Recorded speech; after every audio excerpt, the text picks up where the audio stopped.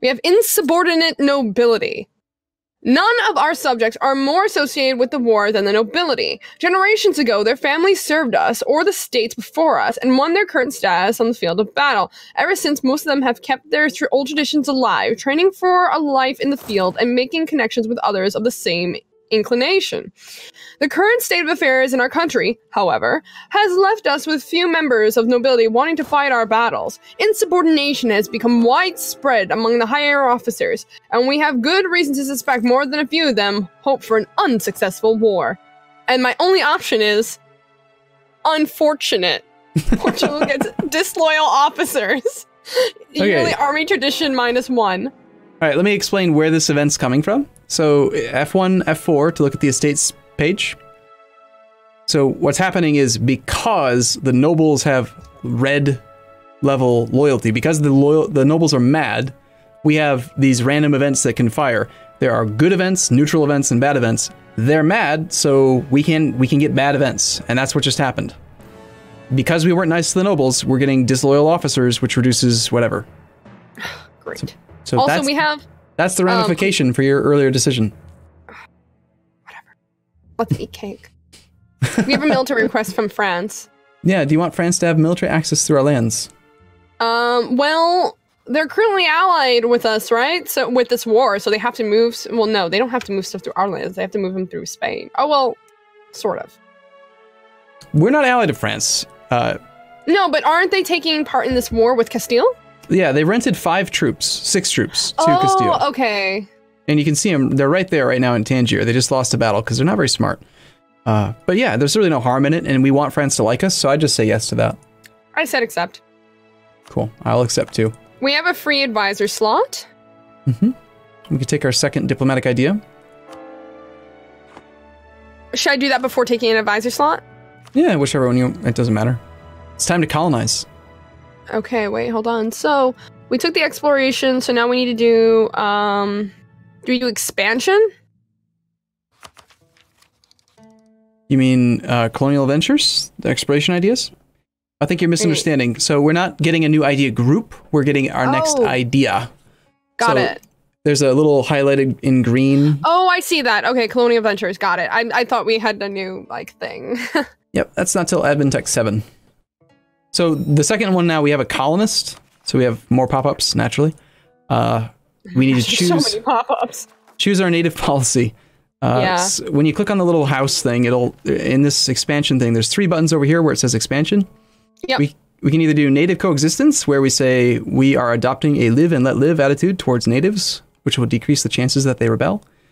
We could be trading, where we reduce uprising chance by 50% and assimilate them more. Or we could have native repression, where we are going to treat them ruthlessly and... Can't we just do a coexistence thing? I would highly recommend native coexistence. It's the best one because you don't have to put any troops on your colonies. Great. The AI, the rebels will never spawn, ever. Right, and then also we fulfilled another mission by having that first colonist. Now we can gain 10 prestige and get unknown frontier for 15 years. Now, tactically, you could save this if you wanted to use it when you have more colonists, but just click it. We get our settler chance right now. It'd be good. And we need to start exploring or start colonizing. So we have 1 colonist now. At the very top, there's 4 little faces. There's the merchants, the colonists, the diplomats, and the missionaries. Mm-hmm. We now have 1 available colonist, and he can be used to colonize uncolonized provinces. The best way to find where you should colonize is you go to the ledger, obviously, mm-hmm. with a big list of all the provinces in the world. Where it came from, who knows? So F1 inside the ledger, and then go to the right until you're on page number 12. This lists all of the possible colonies that we could start right now. Tenerife is the best. How did I get to... I accidentally clicked out of that menu. How do I get back? L for ledger. Okay.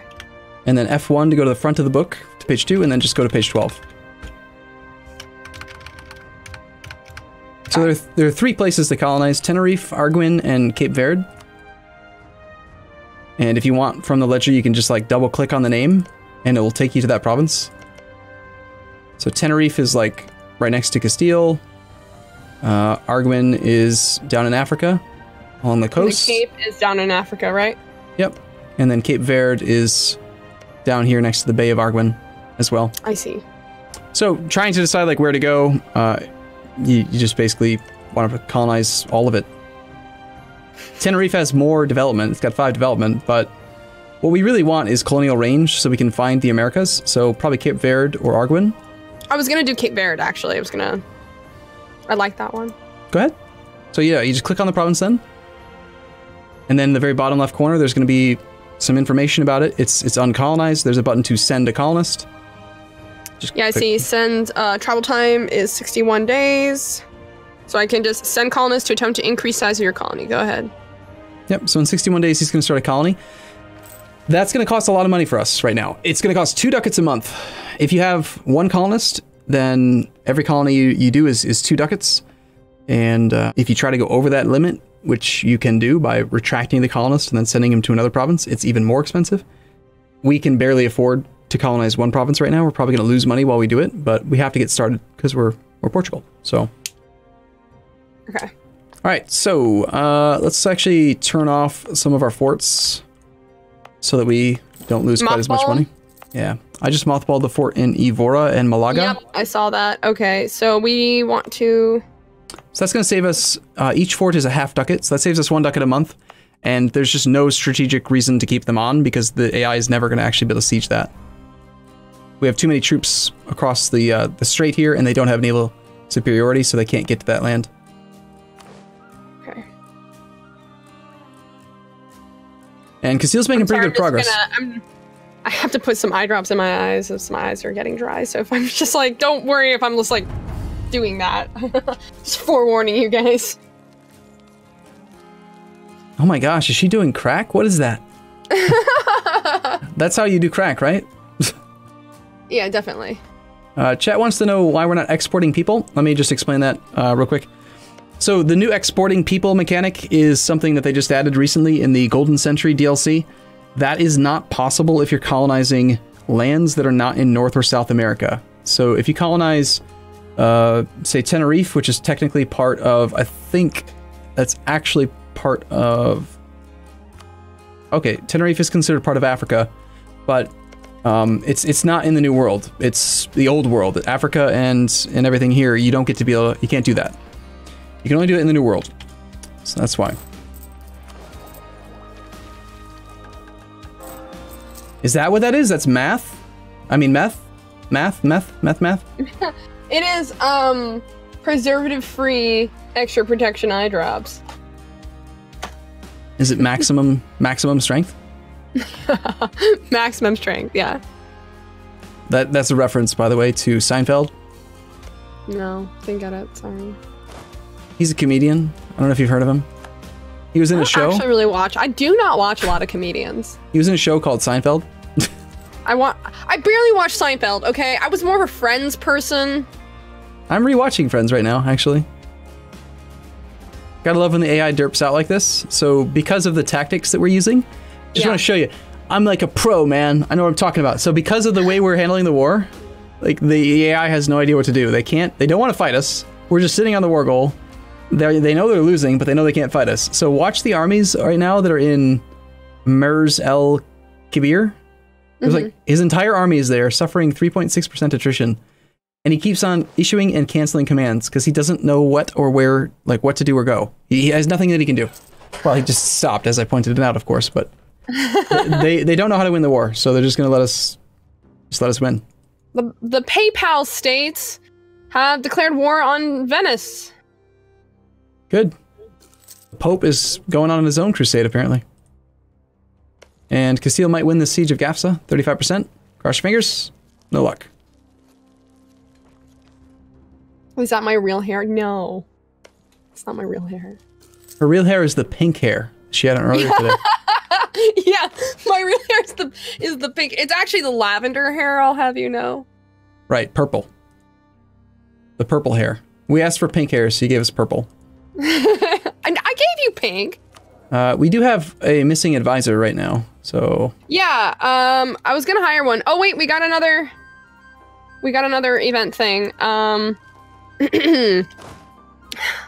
colonial company goes bankrupt. One of the colonial ventures has run into serious financial trouble. If no action is taken, the colonists could suffer. They knew the risks. It's not my problem, or it's time for us to step in. If I choose to say they knew the risks, it's not my problem, the population of settlers in Cape Verde changed by 50%. And if I step in, we lose 50 ducats, which we cannot afford right now. So are you saying you're willing to trade the lives of like 58 divided by 2 people? You're willing to, you just want to kill like 29 people for 50 ducats? Oh my gosh, you are, the price of human lives is low for you. I'm gonna go grab my Rococo wig and put that on after this. All right, go ahead, kill him. Execute the people. Go ahead. What would you do? Would you spend the ducat? Oh, I would totally kill him. I just think it's funny because you react that way. You think that it's such a bad thing. It is a bad thing. Just kill him. It's fine. All right, so we could also click on that province again. There's a little button now we should click. See that little green plus? We could make this province into part of a trade company. Trade companies are overpowered. They're strictly better in every single way than regular provinces. So if you can do it in any province, you should. Always. Okay, so wait. I can do... Yeah, assign this province to your trade company? Mm-hmm. Okay. So what that's going to do is give us more naval force limit, which is great because we're a coastal, naval nation. And it also gives us more trade power, and eventually, when we have enough control of this area in Africa, we're going to get an extra merchant from it, which means more money. We can build fancy buildings there and stuff. Cool. Unfortunately, the army that was trying to siege down Gafsa just got killed, so the siege that was about to complete... Genocide yet? I'm sorry, the chat. She isn't used to genocide? Yeah, I'm not used to genocide yet. So, plenty of troops have died so far, but very, very, very few of them have been ours, so that's great. This is a good war. Now, if we wanted to... my Marie Antoinette wig, you guys are going to make fun of me. It's so great. If we wanted to try to end the war sooner, we could be more aggressive and actually try to siege down Fez, but I would recommend prudence. I was about to say, do we really need to do that? No, I wouldn't. I mean, we have the war goal. If we just wait, we're going to end up with 25 total war score from the ticking war score. We're at 13.2 right now, so we're about halfway there. Yeah, let's just wait. I mean... I'm just going to look at the advisors while we do that, and it seems like I can only pick one right now. Yeah, there's only one dude that's not grayed out. Oh, it's because we're poor! Oh, okay, I guess we'll wait till we have more money. Yeah, those guys are level 2 advisors, and they cost more to hire. The price is what you pay up front, and then the monthly is also much higher, so we can only afford the cheapest guy. Ooh, we got another event. Cardinal across the border. Sometimes we have the chance to set something into motion without seeming to have done anything.